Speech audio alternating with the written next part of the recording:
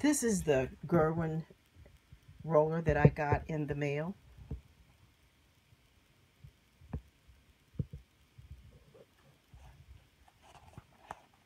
It is the V.2 version that I have. And on the back of it, you'll see instructions as to how to use it. It's relatively simple, easy to do with one hand.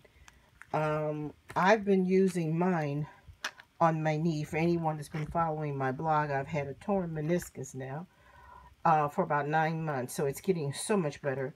And with the massager, I use it up, down to the knee, up, down to the knee, and that's the way I work it.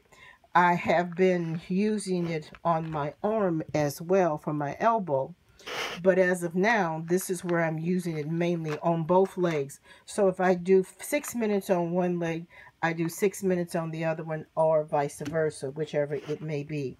So I use either leg. Once again, this is the Gurin. And understand, the very first time you use it, your flush is a little sore the day afterwards because the circulation has gotten to it. And here's the rollers. See how they are? Here's the handle. So this is the Gurin, the massage roller V.2.